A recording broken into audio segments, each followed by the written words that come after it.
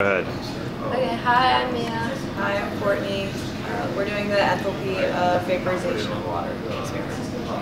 And we're going to start now. So what do you guys have prepared so far?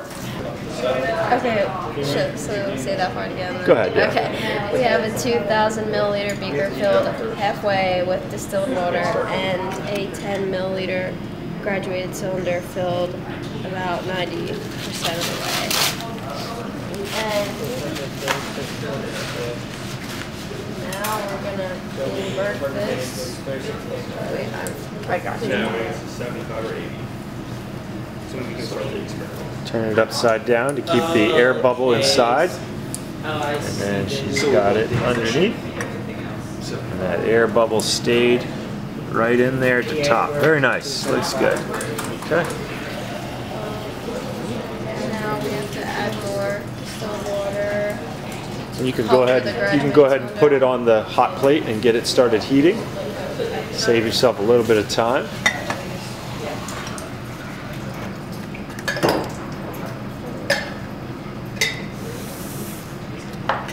Can I turn it all the way? Yeah, you can heat that on high because we have to get it up to a boil. Alright. Can I use, no, that would take some.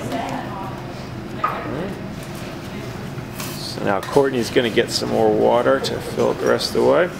It's not a rush because you're going to have it in there before it gets to a boil. So, yeah. But if she uses warm water, that makes the whole process go faster, we said. Volume every 3 degrees.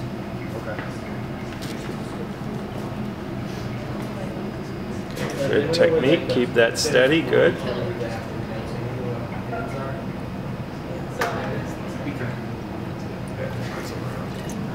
And it looks like you need a little bit more because we need the graduated cylinder to be completely covered so that the air bubble is completely trapped by or surrounded by water the entire time.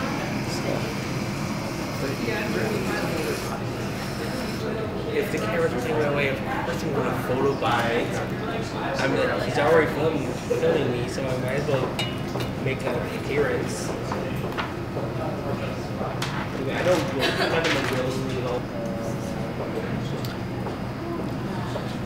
And now the waiting begins, so we'll check back in when this gets up to a higher temperature, somewhere around 90 or so, I think, 90 or 95, right? 75, 80.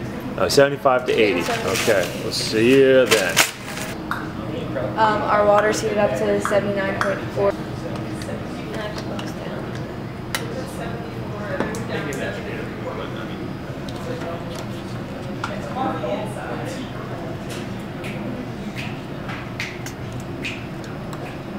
Whoop.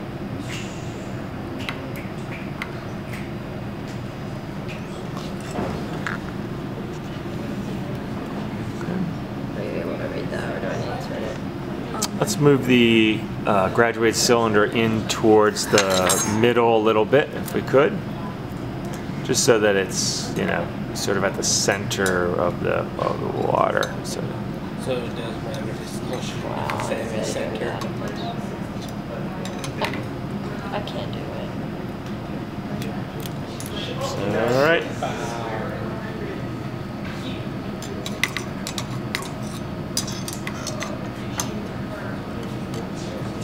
There we go. Okay. So what do we need to do now to collect our data?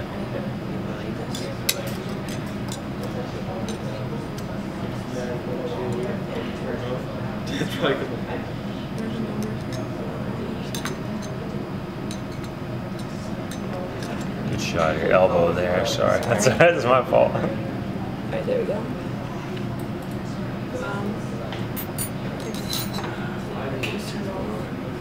Okay, 5.2. 78.8 degrees Celsius. Is that 6.4? So come down and show people the bubble here. So what we're doing is we're measuring the volume of the bubble trapped inside the graduated cylinder. And we're going to do that at several different temperatures. little bit of a challenge here because of all those little air bubbles on the inside of our system, but we've got a pretty good setup here where our thermometer is anchored in, so we'll just constantly have the temperature, and we just have to watch the volume of the bubble contract every 4 or 5 degrees probably, right? 3 to 5 degrees? Every 3 to 5 degrees. The more data points we get, the more accurate it'll be. Okay? So once they've collected this set of data, I'll get a shot of it for you guys to analyze as your lab data as well. Yeah. So now we're going to get the barometric pressure while we're waiting for our water to cool.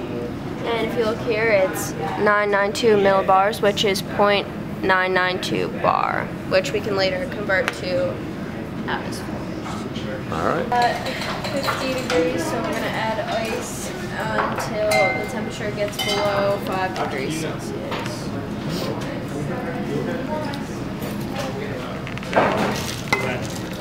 Yeah, I have it actually, but Okay, so they put a lot of ice in, and you can see the bubble has contracted down to a very small volume.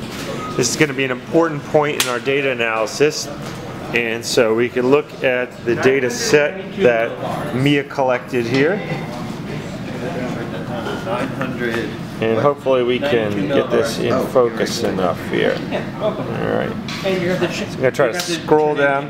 So this is the temperature dependent data that the girls collected. The left column you can see is the volume of the bubble, and the right hand column is the various temperatures recorded in degrees Celsius. This will be used to make the Clausius-Clapeyron graph that you'll do in a little while. The other important data point is the volume of that bubble that we just looked at when it was at about as cold as we could get it. So at 4.5 degrees Celsius, again, the volume was 2.8 milliliters there. The units here are the same as they were in the upper table that we saw. This point is not going to be part of the graph that we make, but it is important in one of the first calculations that we perform, determining the moles of air inside the gas bubble that we were looking at. So at this point you've got all the data. The cleanup is super easy. We'll pour the water down the drain and we're all done. So thanks to Mia and Courtney for their help, and to everybody who's watching, good luck with your calculations.